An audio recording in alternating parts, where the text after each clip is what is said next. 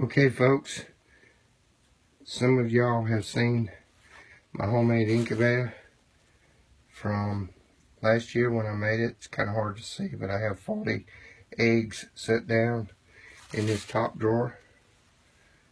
You can see the temperature is holding at a good 99 degrees. It ranges from 98 to 101. Humidity, I got the humidity raised a little bit because of the eggs that I set down. But you can see down here that I have 2 rows of turners, and each one has 120 eggs in it. I'm working this thing to where it's 20 eggs at a time. It seems to be working. I'll post it again once they start hatching. Okay, as you can see, I've got them in my brooder. They spread out, so I've got the temperature right.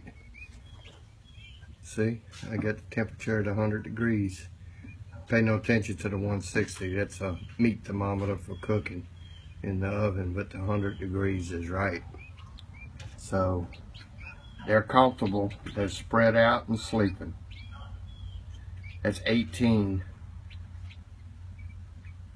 of 20.